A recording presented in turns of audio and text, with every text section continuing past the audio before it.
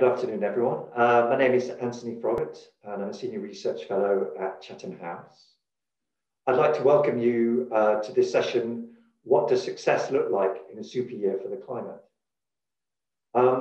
Before inviting our speakers to take the floor, I'll just make a few introductory remarks. Firstly, just to say that this event is taking place on the record and it is being recorded. And so for that reason, we won't be reading out names or asking you to join the discussion with videos, because that raises questions in terms of privacy. And so therefore, please do put your comments in the Q&A throughout the discussions so that I can then pull upon these and put these to the panelists. This is one event of 12 that is run by Chatham House during London Climate Action Week. And we are very grateful to the organisers for this as an opportunity to discuss these key issues with members of the public and key actors from not just London, but from all over the world. 2020 was supposed to be the super year for the environment, but in some ways, like the Euros, it's been delayed. And in this case, I think it has been delayed in somewhat to an advantage in terms of climate change. Because if it had taken place in 2020, we would still be having President Trump overseeing some of these discussions rather than Biden. So we can see that there is a new opportunities for us as we approach COP26 and some of the other key events on environment taking place in the second half of this year. Now, the topic is clearly quite a difficult one. What does success look like? And we probably won't reach an overall conclusion. However, what we are hoping to discuss will be the key issues for COP26 and some of the other summits. What are the opportunities and barriers for further ambition? And which are the countries and groupings that will significantly influence this outcome? And it would also be interesting for us to hear from you in terms of how you judge success. What do you think are these key issues? So we are really hoping to make this as interactive as possible. So as I said at the beginning, please do put your comments and questions in the Q&A at the bottom of your screen, and we will refer to these in the second half of this session. Just for those that don't know, Chatham House is a foreign affairs think tank. We are based in London, and I work in the Energy, Environment, Resources Department, which engages in research, convening and policy interactions across a whole range of sustainability issues. And consequently, we have a permanent research staff and many associate fellows who work with us on a part-time basis, but also work in other institutions. And therefore, the programme has quite a broad range of experiences and networks. And this is why I'm delighted today that we have an amazing representation of these researchers and associate fellows to share their thoughts and wisdom with you. So I'll just introduce them from the outset, but you'll see their full bios in the chat shortly. So firstly, I'll be asking Dr. Sam Gill to take the floor. He's an associate fellow here with us at Chatham House, but he's also executive director of China Dialogue and associated with the University of Sussex. His research focuses on climate policy and politics, energy transition and energy governance in China, as well as Chinese investment in the Belt and Road. And so has a really incredible depth of knowledge that he will share with us today. Anna Aberg is a research analyst at Chatham House, where she's working on international climate politics, the UN climate negotiations, climate finance and climate risk. Prior to joining Chatham House, she was a desk officer at the Swedish Ministry of Foreign Affairs, working on global and ocean issues, humanitarian policy, and Sweden's relationship with the World Bank. And finally, we have Farhana Yamin, who is an internationally recognized environmental lawyer, climate change and development policy expert. She was voted number 2 in the BBC's BBC Power list, where the judges described her as a powerhouse of climate justice, and is active in numerous community-based social initiatives in Camden. 2 other things really worth highlighting in terms of Farhana is a long-standing experience in working with the Climate Vulnerable Forum, and I really don't think it's modest to say on her behalf, but I think she was widely credited in getting the goal of net zero emissions by mid-century into the Paris Agreement, which is really a tremendous achievement. So we really have, as I said, an amazing set of speakers with a great broad set of experiences. So Sam, maybe I can turn to you first. Through your sort of Chatham House hat, you published a paper on the questions about this year, the super year, and its potential for 2021. This was published in March. Maybe you could sort of talk through what you thought in terms at the time were the main outputs, but also what do you think may have changed in the following sort of 4 or 5 months? Thanks, Anthony. I'm really looking forward to this discussion. Yeah, so I mean, the paper set out really initial kind of theory of why the super year is important. And that comes down to, quite a simple idea that global problems, whether we're talking about ocean conservation or climate change, tax havens or debt relief, require global solutions. And that the COVID-19 pandemic has illustrated very vividly how international cooperation, action and ambition can be obstructed by competition, by suspicion, by protectionism, and how costly the results of those failures can be.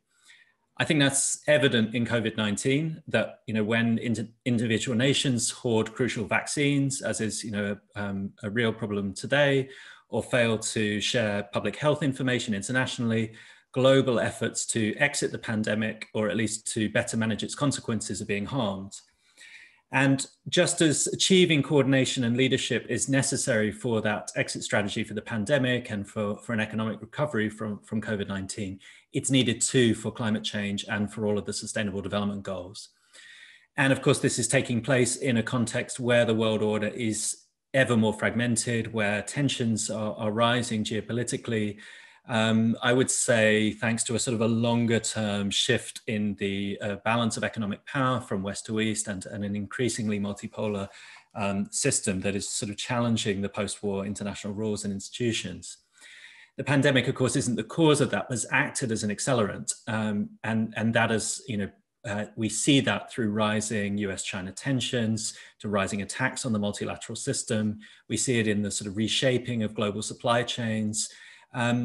In all of these cases, I think we can see where COVID-19 is something of a crisis or a turning point for globalization, and also how it shows us something about the nature of these sort of fragmented systems across the globe, where stresses and shocks can risk these kind of cascading negative effects or vicious circles. The pandemic, of course, has sort of many vivid examples of this, but climate change presents similar risks. A drought in one geography might lead to an economic effect in another, which might spiral into social or political effect in another geography. The theory of the super year that's sort of put forward in the paper is that actually there is an alternative to this, which is the generation of a virtuous circle rather than a vicious circle. In other words, just as failure to act within one system can obstruct action within others, positive interplays can be created by coordinating multiple levers for change between systems. So where an action towards a policy goal actually strengthens the likely achievement of other goals rather than creating trade-offs.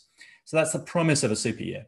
And the idea, of course, was that you could realize a kind of green recovery in 2021 by achieving a coordination between multilateral organizations, national governments, regional organizations to exercise greater leadership, to pursue a shared vision for global coordination, what we call in the paper an arc of engagement. And I would see those sort of primarily across, for example, the 3 Rio conventions, all of which have their summits this year. The CBD COP15 taking place in Kunming in the autumn for the Convention on Biological Diversity, UNFCCC COP26, of course, the UN Food Summit, as well as the Biodiversity Desertification Convention. And you can find even within these sort of overarching themes, such as the circular economy or nature-based solutions, as models that could offer that kind of suggestion of a more synergetic virtuous circle type approach. We also see the rollout of China's 14th five-year plan this year, the European Green Deal, the G7, the G20, President Biden's Climate Leaders Summit. So the the concept of the super year there wasn't really to find a single solution and wasn't to suggest that there are sort of silver bullets, as much as there is this need for a multilateral approach and for kind of iterative approaches across multilateral systems that are responsive to feedback, that make these links and that bind together and kind of intensify the coordination that's needed. In terms of the state of play, on the positive side, we have seen a lot of momentum around the net zero pledges, for example. Sort of for me, that some of the momentum, I guess, starts with the UNGA in 2060, where where President Xi's announcement of a net zero goal did, I think was a really significant moment because it was on a multilateral stage, but actually also because it was a unilateral announcement, one that's very tied to his political legacy, one that we're seeing sort of fleshed out in policy making, and one that I think is a significant market signal. We also saw a net zero commitment from the United States for mid-century. We've seen rising ambition in some of the NDCs that have already been pledged, including from the UK, which is important as the COP26 host.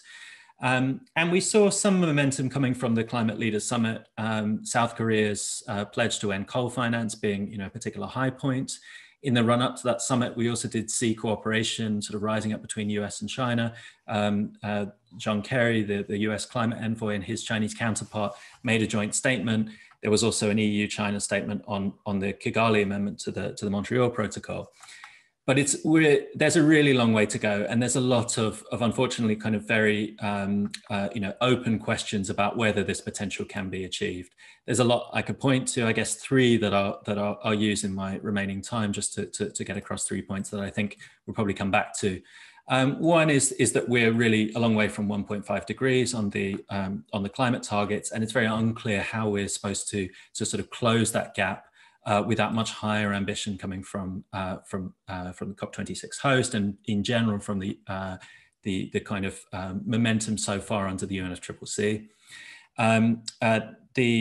The second I might note is actually the big question around how we get a better deal for nature.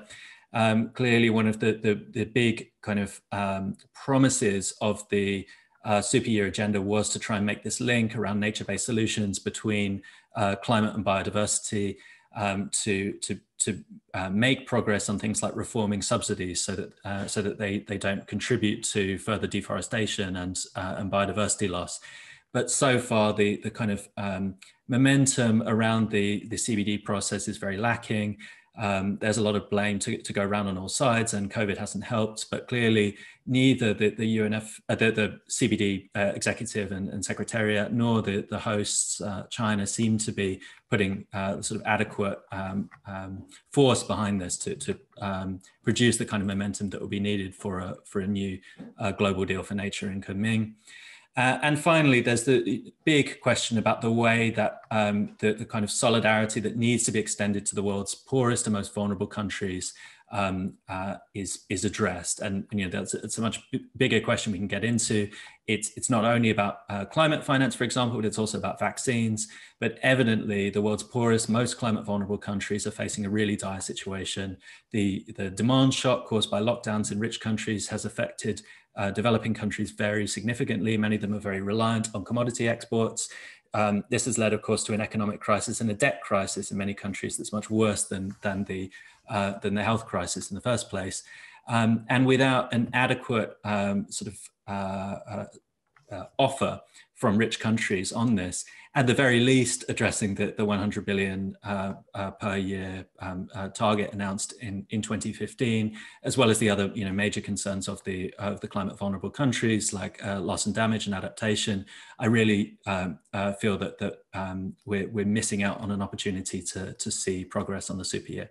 So I'll leave it there and look forward to the discussion. Great, Sam. Thanks very much indeed. It's always really handy as a chair when someone summarizes their key points at the end. So yeah, the 1.5 degrees, the better deal for nature, and the solidarity, in terms of poverty are key things that we will come back to during the discussion. But maybe I can hand over to Anna. As I mentioned, Anna is a research associate at Chatham House. She's been running a briefing series for the diplomatic community over the last year. So please do look at that on the Chatham House website. There's some amazing podcasts. But yeah, I mean, maybe on the basis of that, maybe you could give us some of your key insights into what you think a successful COP might look like. How might that be achieved? And in some ways, what are the challenges and opportunities that we still face? Thanks, Anthony. Happy to. And hello, everyone. It's really great to be here today, and I'm really looking forward to this discussion. So at and ahead of COP26, we really need to make progress in a few different areas. The first is on mitigation. The Paris Agreement is designed to increase ambition over time. And one key goal for Glasgow, or benchmark for success, if you wish, is that all countries submit new or updated NDCs, and that these are much more ambitious than the last round, so that we get on track for a 1.5-degree pathway. Where do we stand on this? Well, some progress has been made. I mean, quite a lot of parties have submitted new or updated NDCs now, and some of these have been relatively ambitious. But as Sam said, we're really still far away from where we need to be. So we really need governments to ramp up their action in the last few months. We are still awaiting a few NDCs from a few large emitters, but closing this gap won't be easy. But COP26 is not just about mitigation. It's also about being more ambitious on finance, on adaptation, on loss and damage, and it's about finalizing the so-called Paris Rulebook, which is like an implementation guide for the Paris Agreement. So in terms of finance, the key thing here is really that developed countries need to honor a pledge they made back in 2009. So, ages ago, of mobilizing $100 billion per year for climate action in developing countries. So far, developed countries have not been able to demonstrate that this goal has been met or how they will achieve it over the coming years, because it's not just about mobilizing this one year, it needs to be delivered every single year up to 2025. There was, of course, a lot of hope that G7 leaders would provide greater clarity on this when they met in Cornwall a few weeks ago. And some commitments were made, but it was not enough. And I think most would agree that the G7 under-delivered on this front. And this is not okay. I mean, climate vulnerable countries, they need the money. They need a lot more than 100 billion for climate finance. And it's also very much an issue of trust, which is critical in the UN climate negotiations. I think, so there needs to be clarity on the 100 billion ahead of COP26, and the sooner the better. And I also think there needs to be a special push to ramp up finance, both for adaptation and for loss and damage. And we also need to facilitate access to finance. As Anthony mentioned, I run something called the Diplomatic Briefing Series, and we had the honor of hosting the ambassador of the Maldives a few months ago. And what she said was that it feels like you need a PhD in climate finance in order to get hold of any funds. And I think this sentiment seems to be echoed in many countries across the world. I think it's also good to mention that the deliberations on a new finance goal are due to start at COP26 for the period after 2025. And it's important that these discussions get off on a good start.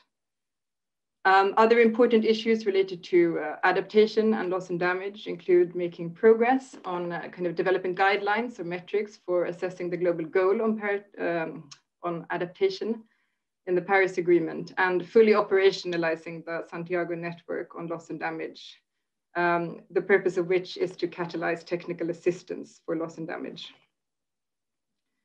In terms of finalizing the Paris Rulebook, I think, of course, it would be great if a deal could be reached, but it can't come at any cost. We need to make sure that environmental integrity is maintained. So those are a few of the main issues. There is a lot on the table. There is a lot at stake, and quite frankly, it won't be easy. I think one major challenge is just to achieve the ambition we need on mitigation, even if. As I mentioned, we're still waiting NDCs from a few large countries, but even if these are on the more ambitious side, it will be difficult to close the gap to 1.5 degrees. And should we reach COP26 without sufficient ambition on mitigation, it will be important to kind of set out a path or a vision for how to close that gap in the next few years. The pandemic, of course, poses another enormous challenge. In large parts of the world, vaccination rates are still incredibly low. And it's difficult to prioritize, let alone afford climate adaptation and mitigation when you're struggling and having to deal with a massive health catastrophe, when people are dying and when your economy is in well, I can't even find the words, like destroyed. So, and also this kind of this inequity we're seeing in global vaccine access, of course, it also undermines kind of global trust, trust between countries. And that can also spill into the climate talks. And I'm sure it would impact the negotiations in the CBD process as well. So we need to ramp up kind of this push to vaccinate the world. Again, what the G7 delivered the other week was not enough. And in addition to that, I mentioned the 100 billion in climate finance. That's really crucial to deliver. But I and many others think that there needs to be a broader push on this front. It's really positive with the SDR's discussion. That seems to be pretty much a done deal now. But what we need to see is that the richer countries kind of choose to give up some of their shares or their proportion of SDRs in favor of developing countries. And it would also be good, as I think Sam mentioned, if we could do more about debt relief to make sure that we all get out of this crisis. Of course, the pandemic also has very practical implications for COP26. I mean, how to host a safe and inclusive in-person event in just a few months' time. It's very positive and, frankly, quite high time that the UK has announced that it will, vaccinate or help provide vaccines to delegations that wouldn't have access to these otherwise. But still, I mean, logistic hurdles will remain, and a lot of the work also needs to take place before COP26. And as you know, we've just come out of these subsidiary bodies sessions, and a lot of delegations they're pointing to difficulties and with conducting these talks online, and there are lots of question marks around kind of the status of the documents coming out of those meetings. But Anthony, to finish off, you also asked me to point to a few kind of sources of optimism or opportunities. And I think I'd mentioned three, which are related to climate action more broadly. The first is that climate change has really soared up on the political agenda in the last few years. I mean, everybody's talking about this now. And we're seeing, as Sam mentioned, a lot of countries making pledges. And of course, it's massively important that we have a new president in the White House. The second is that the economics of acting on climate change have really improved. The cost of renewable energy has fallen dramatically. And we're increasingly seeing, I mean, at least in some countries, that it's seen very much as an issue of being economic competitive to kind of invest in climate action, to be at the frontier of green technologies, that it's seen as a way of being competitive, both in the economy of today, but especially in the economy of tomorrow. And of course, this type of, it's not good if competition results in adversarial politics, but fundamentally, I think that this kind of race to the top competition is a good thing, as long as it's also combined with cooperation when needed. The final thing I'd point to is that there's so much public engagement around these issues now. And this is a really critical thing. And I think it's fantastic seeing, or not least the youth movements all over the world that are demanding action from governments and politicians to do more. So I think that's a big source of hope as well.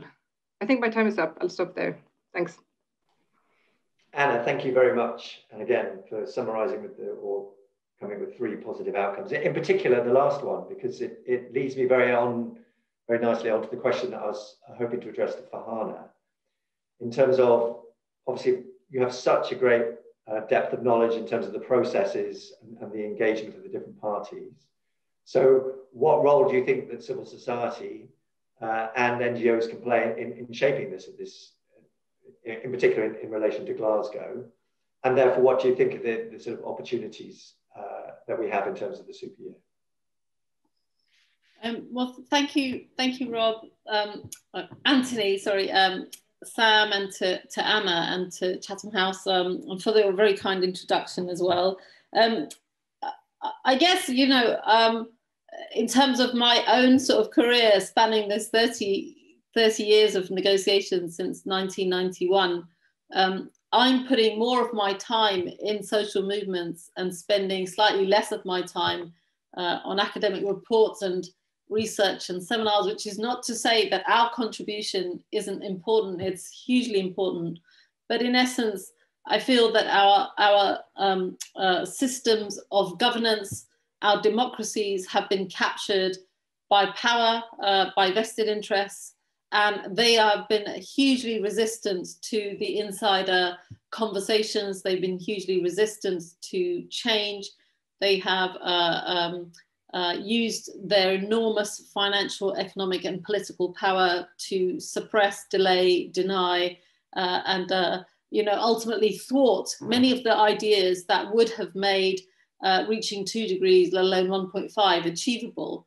And so that is the reckoning, we're seeing in terms of the Earth's tipping points, and the legal reckoning that's coming now via the courts, including demands for, new concepts like ecocide.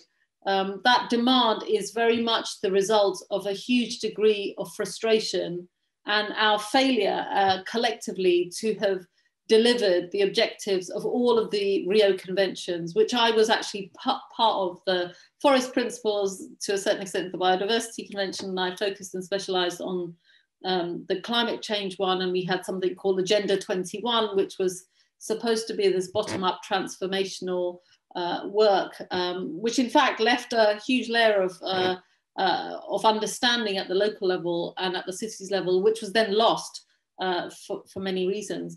So I guess looking back at that history, I feel more than ever, we need at COP26 to bring the full weight of our understanding and our history and our now a judgment on why things have been delayed and why we are at this point, which is very, very grave in terms of the future of most parts of the world, especially vulnerable ecosystems, especially vulnerable countries. And they are coming to Glasgow, if they come at all, with a very heavy heart and with a complete atmosphere of distrust and a degree of skepticism about whether multilateralism works, at the same time knowing that this is one of the few fora, these meetings, the UN meetings, especially the climate change meetings, are where they have the opportunity to hold the powerful, the rich, the elites to account.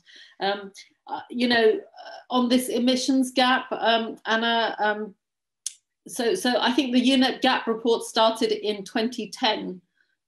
It started just after Copenhagen, which was the first time we had this reference to 1.5. So the 1.5 degree goal isn't some kind of surprise. It was the die in the ditch issue for the countries that I was working with, the Maldives, the small island states, Grenada on behalf of the small islands, and 100 vulnerable countries said they did not want and would not agree to the 2 degree limit being enshrined in law without also a reference that it be reviewed. And it's taken 10 years to have that review, and even longer for the world to accept it. So again, the good news is that it was referenced in the G7 summit, and there is a much greater understanding and awareness that this 0.5 degree is enormously important. But at the same time, we've had year after year of gap reports, and in Paris itself, I'm sort of going to hold this up, paragraph 17, we put the then gap that was evident, which we knew that there was a projected gap. Essentially, we had to go from 55 gigatons to 40 gigatons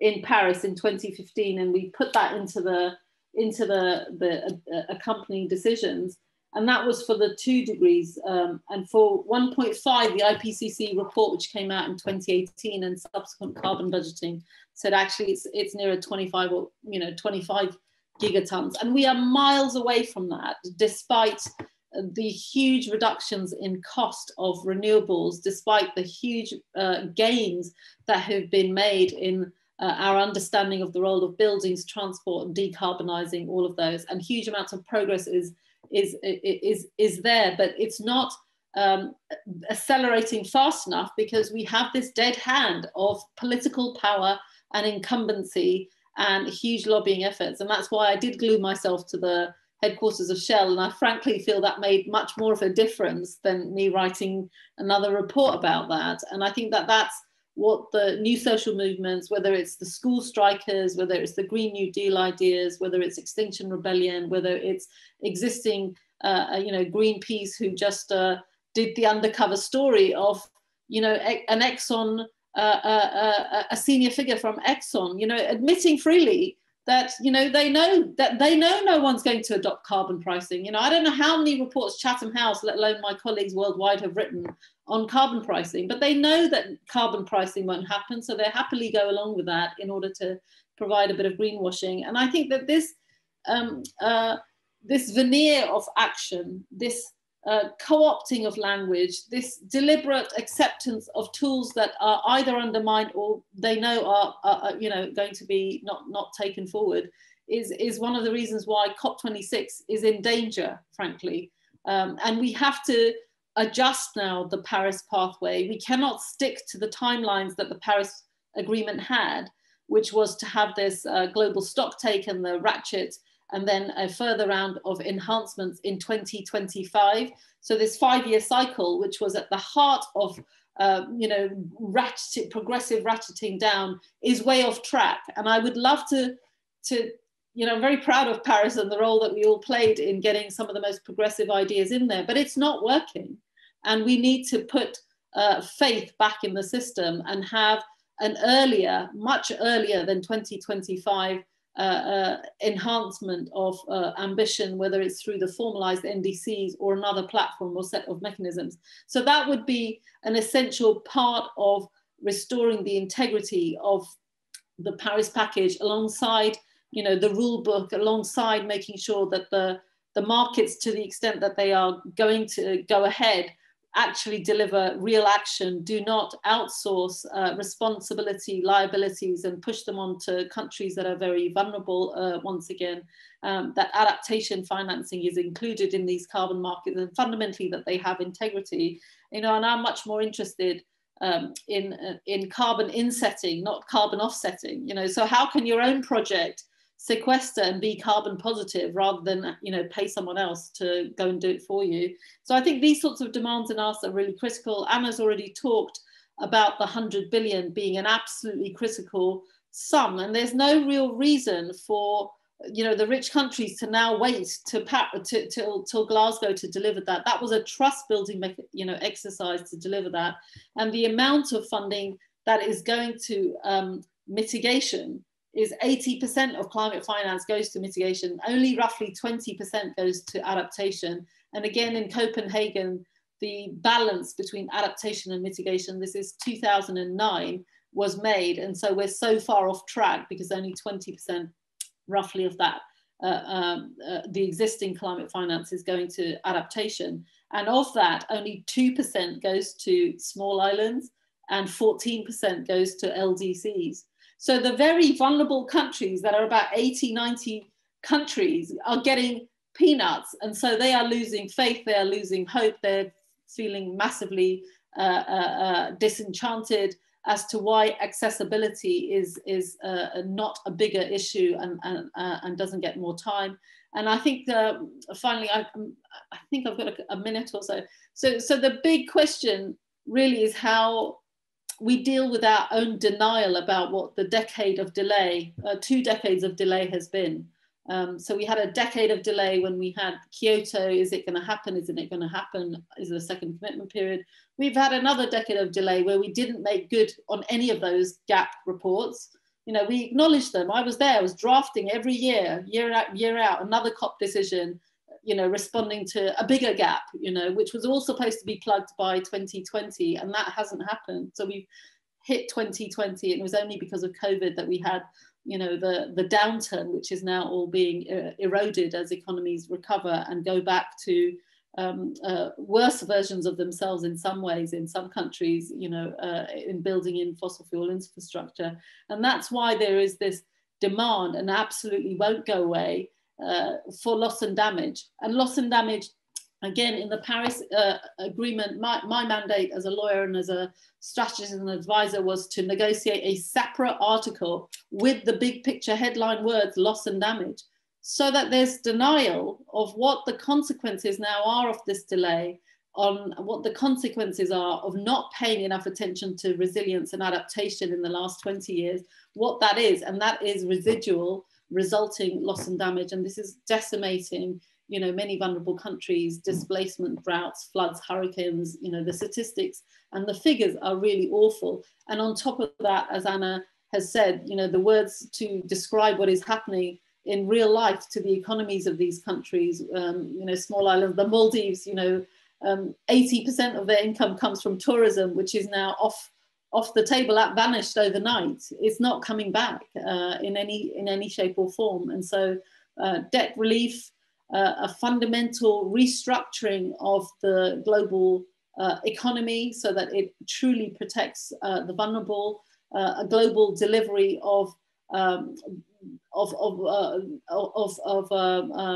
biodiversity, an end to biodiversity losses, of stopping nature being killed. There's no point having nature-based solutions if actually all that's happening, including in this country, as we've just seen the UK report, our biodiversity has been decimated over the last 30 years and we're nowhere on track to that.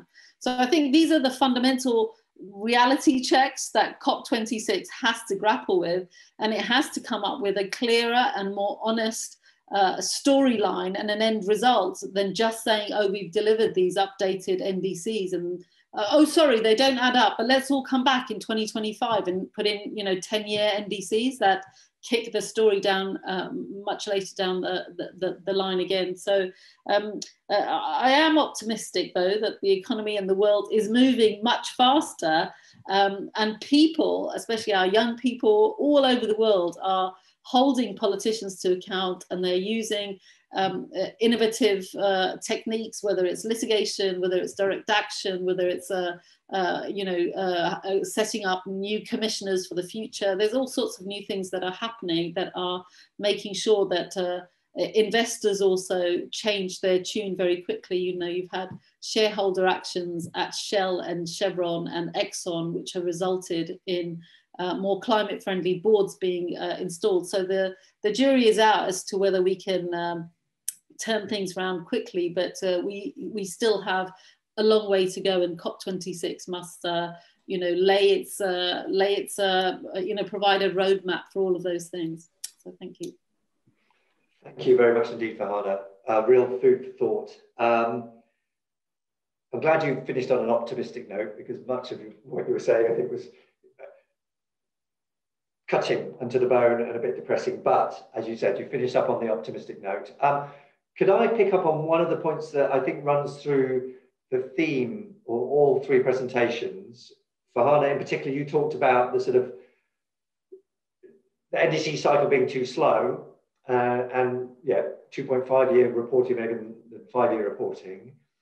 And both Anna and Sam mentioned the NDC increases that we've seen in recent months. So it's sort of a bit of a question is, we've seen some countries increasing their NDCs, UK, EU, US putting one in. All of this is positive. Do we think that it's likely that countries, people pointing towards China, for example, which is said peaking before 2030, are we going to see countries going a bit further before Glasgow? Are we optimistic that that's possible? And then the follow-up question in terms of what Farhana was raising, do we think others on the panel think that a more frequent cycle of reporting, A, will be politically acceptable, and B, will have the desired results? So Sam, maybe to you first in terms of the China question. Is a revised NDC or increased offer from China thought about possible, etc.? And sorry, before you answer, other people, please do put your Q&As in at the bottom of the screen. We've got a couple at the moment, but otherwise I'm going to keep firing questions, and they're probably not the most interesting. I think our audience will have much more interesting questions than me. So Sam, over to you. So I'll say a few things about, I think, how we should think through where the ambition might come from in China.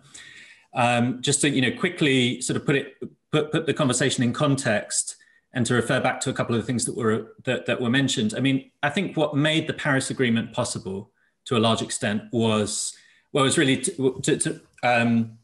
in terms of the big kind of structural movements that needed to happen, in my opinion, for it to be possible. One, diplomatically, was the then unprecedented agreement between the US and China, between Barack Obama and Xi Jinping, that kind of created and changed many of the dynamics between, at that time, the G77 and the sort of global north in terms of the way that the ambition could be framed and the way that the Paris could be made possible.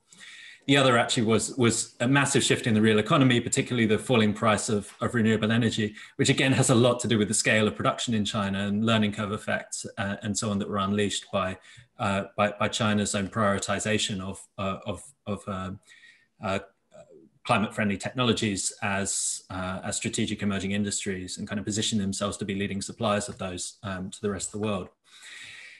In the subsequent years, of course, Trump, blew that relationship out of the water, and indeed, reduced the US's the sort of modicum of trust that the US had managed to sort of build in the intervening periods.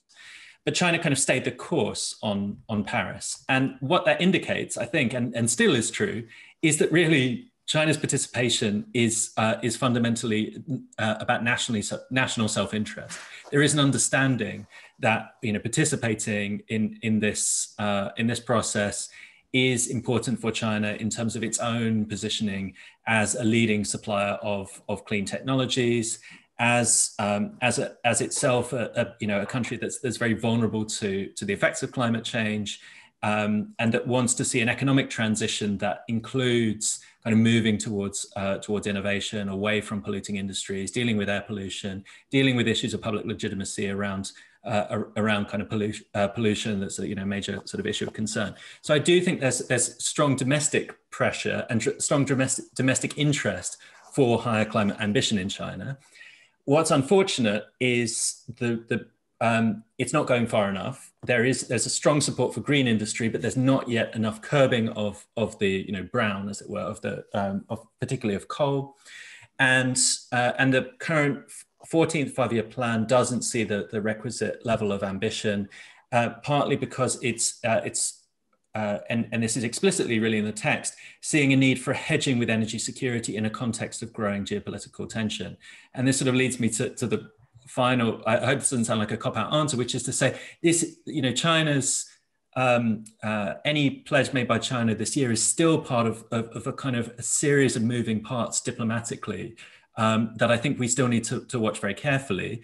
And a big part of that is still the solidarity piece with that the rich countries need to offer. There's not only, it's not only morally incumbent on rich countries because of their historic responsibility and because of many of the other inequalities that we can point to that are, so richly symbolized by the vaccine inequality. It's not only morally incumbent on rich countries to offer something, but actually strategically, there's really no way to kind of move this unless rich countries kind of can go first and start a competitive dynamic of a sort of race to the top, particularly on the solidarity offer. I really think that's important. Otherwise, to put it sort of very frankly, China can fall into a very traditional position as the kind of leader of the G77 sort of countries and not be pushed to be more ambitious. And I think that there isn't really any other way through it. So that's my slightly long-winded answer. Thanks. Before handing over to Anna, could I just ask, where do you think the China hosting the CBD fits into or does it fit at all into their outlook and sort of ambition in relation to COP26? In theory, that there's a really interesting interplay that you could create, and it was something that was talked about a lot in sort of high-level bilateral meetings and so on between the UK and China, particularly in 2019 and early 2020. And China clearly saw hosting, or maybe still sees hosting, the CBD COP15 as a sort of soft power gift, really. It's got eco-civilization, Xi Jinping's kind of signature leadership brand in the title of a big UN conference. They are interested in exporting this concept of ecological red lines, which is a part of China's national conservation policy, and want to link that to the 30 by 30 targets and so on. So there's kind of an area here that you could find some leadership coming from China, and theoretically there is. China's also co-host of the nature-based solutions track under the UNFCCC. But there's really not enough momentum here, as I alluded to. Partly this is because there haven't been able to be, physical negotiations. Brazil were blocking the idea of there being online negotiations for a while. There was a kind of impasse there, which China did manage to push through, and there have now been online negotiations. By most accounts, people are very unhappy with the quality of chairing as well by the Secretariat and so on. The texts are just not being updated fast enough. There's not really enough kind of work going on to get things in place. And I don't really see much momentum here. And what I haven't seen is, for example, really interesting proposals about how you could link those two processes in practice. You know, for example, you could have an NDC from China that includes elements of the offer to the Biodiversity Convention, or some attempt to coordinate the NDCs with their equivalent under the Biodiversity Convention, the so-called NBSAPs. So you could create kind of these more aligned, iterative types of proposals, but there's really none of that innovation happening at the moment. So I'm unfortunately relatively pessimistic about the chances of the coming COP15 really unlocking anything new. Thank you. I'll come back to the others if you've got any thoughts on the CVD comment. But Anna, to you in terms of this question about shorter reporting periods, are you have any optimism that other countries are going to come in with higher pledges? But also then maybe I could add a question that's come in on the chat that I think is linked to this. We have the 2030 targets, but then there's also the net zero. And the question that, people are asking, it's very easy for companies and countries to pledge net zero 2050. Most people, not in my term of office, is a great, the NIMTOF syndrome.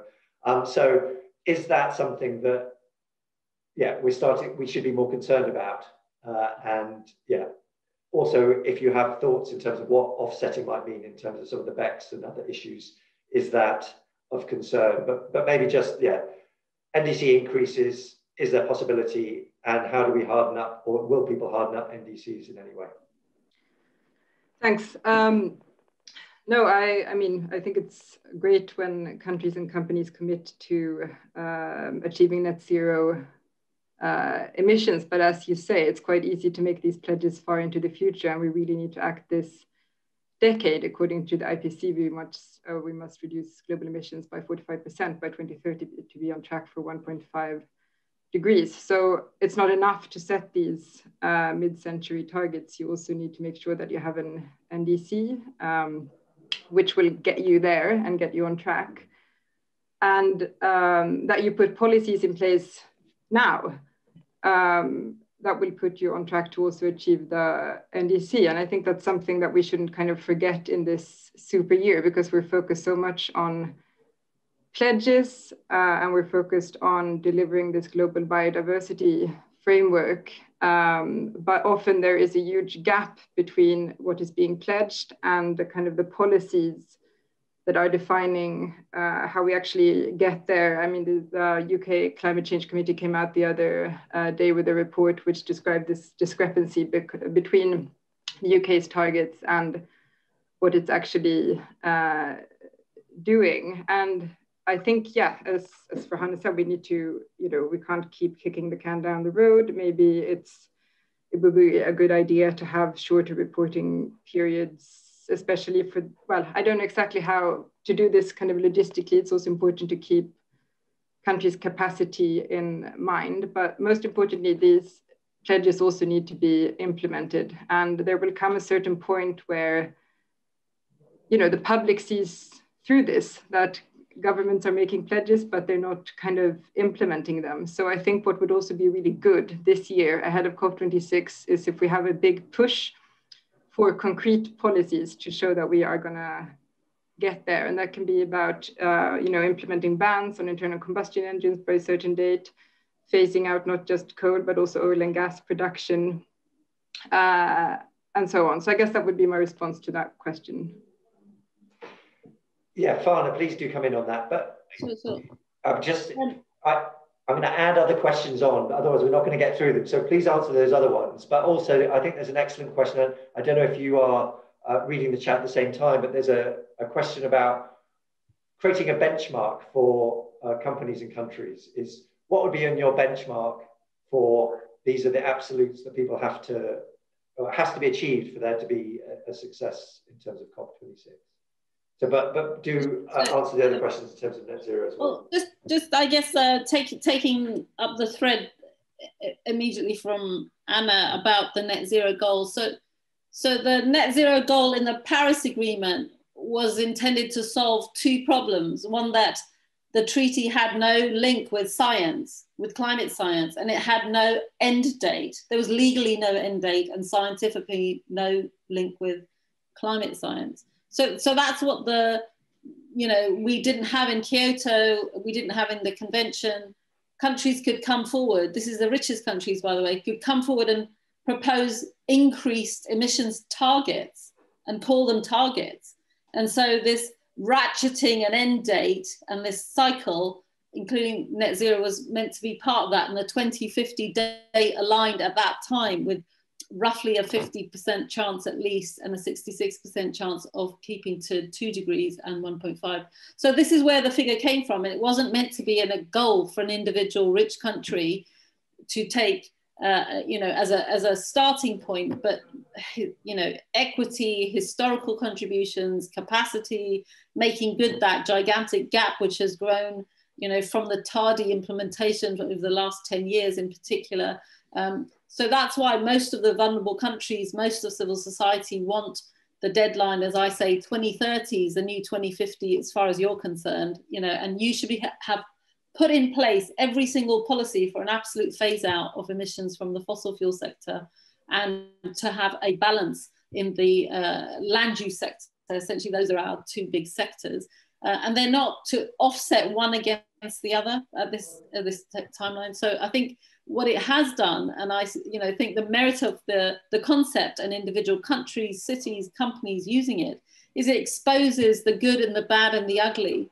Those who have absolutely no interest in really changing their business practices, their business as usual trajectories, and are quite happy to take the easiest or least environmentally integral path out by buying an offset, or saying, actually, we're not even going to count our emissions. You have airports and oil companies that are saying, oh yeah, we're net zero, but we're not counting our actual polluting emissions. We're not responsible for our products in any way. So I think that it has introduced a huge discipline, a huge amount of transparency, a huge amount of accountability into the system when there was none, both legal and through, as I said, the demand for more detailed actions and plans and so forth. And I think that that's where we're heading. We're heading towards that demand. Show us your plan, for 2020. Show us your plan for 2025. Show us your plan for getting there. Why doesn't it address this, and this? I think on that question, is it Javier Pujos who's asked a couple of questions at the very beginning? Yes, a lot of groups from the COP presidency in every country, has its own list of what would success for them look like. And frankly, for me, the UK's presidency's list must have nice picture of Boris Johnson with the world leaders and a few good headlines, saying there's still room for optimism. And actually, the rest of the world is coming to COP, especially, as I said, the 100 sort of vulnerable countries, with a very different success list, because it wants, real action against all of the benchmarks, all of the legal obligations, all of the commitments that we've negotiated for the last 10 years. We want those ticked, actually. And that's, the big difference. I do want to say, Anthony, that, the vulnerable countries are not sitting around, waiting for a handout. That's not the case. In less than a week's time, the finance ministers from the vulnerable countries will be meeting, and they're putting forward, a concept of climate recovery prosperity plans. So these are action plans which are about marrying and aligning investment policies, aligning nature protection policies, and aligning the SDGs framework, aligning climate all into one, especially at this time when nearly every country in the world is able to and wants to build back better, as the phrase is. So actually they're putting forward all sorts of things, including ideas about insurance, including ideas about accelerated finance and so forth. And they're increasingly using their own funding and their own national funding to allocate to adaptation and loss and damage. So I just wanted to highlight that, because it's not, you know, the burden is already falling on them and they're having to meet it, whether they like it or not. They want to highlight that they would like more help and support, and that was legally mandated. So the checklists for success are very different. And globally, I think Chatham House, I'm sure, will be preparing a paper on this, as will others. And I hope that we will have more global headway and come out of this COP, not with everything solved, no COP solves everything, but that we will be handing over to the COP in Africa with a clear pathway to bringing those emissions down, with a clear pathway to not just the 100 billion, but an increased amount that is meant to flow, and with a clear pathway for how we will get a ratcheting up now to the levels necessary ahead of the lock-in of low ambition, which otherwise looks to be the default. Thank you very much. We've got sort of 3 minutes. Sam, do you have any thoughts in terms of the specific things on a checklist for either COP26 or the CBD that you haven't mentioned already? And there was just this other question, which maybe you can't answer in this time, but in terms of the Belt and Road Initiative versus the G7's Build Back Better, any quick thoughts, really quick thoughts on either of those? That would be great. Yeah, so on the question about the BRI, the question was, to what extent is this likely to become a stumbling block at COP26? And, I do think it's one of the kind of diplomatic fault lines that, is going to continue to, is going to affect the kind of climate diplomacy. That doesn't mean that there isn't a potential here for a kind of race to the top between, a so-called green BRI and the B3W, the Build Back Better world. I do actually think that, particularly when we're talking about, how do you spur a global economic recovery, particularly in the most climate vulnerable and poorest countries, there's a serious conversation to be had about how you start that kind of sustainable initiative of refinancing. And I think there are signs that China in particular is really is taking quite seriously the concern around and the sort of rising concern around its overseas development finance, and is looking to find those levers it can, of which there aren't that many really obvious ones, to try to rein in some of their state banks and so on, so that they orient towards these more sustainable types of initiatives. So I think it is going to become a big stumbling block, but I think there are certain measures that they might actually take before COP26 that will help. Great. Thank you, Anna. You have just a minute to answer. Again, this key question is, what's top of your list in terms of success or something you'd like to see happening in Glasgow? I don't know if I have much to add to what I said before earlier, but just to reiterate this point about making sure that it's not just kind of richer Western countries that get out of this pandemic, but that there is a concerted push both on vaccines and on the economic front to make sure that we all emerge from this as soon as possible and in a green way. And that will also, it's not just a climate and biodiversity question, of course, but it will also kind of help on those fronts. Perfect, thank you. Farhana, do you have anything else that you just want to reiterate? I'm going to answer slightly differently. I think the acknowledgement and a way of tackling loss and damage is going to be the game changer at COP26. Because anything else is sort of fake. It's a fake kind of, greenwash, let's massage the headlines type of victory. It's not really looking at what's happening on the ground.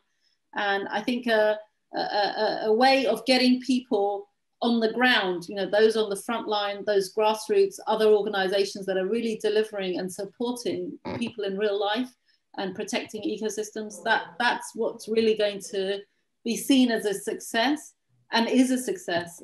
So I know that I should be saying, let's get to the trillions and the billions, but actually I really think people on their own devices can achieve a lot.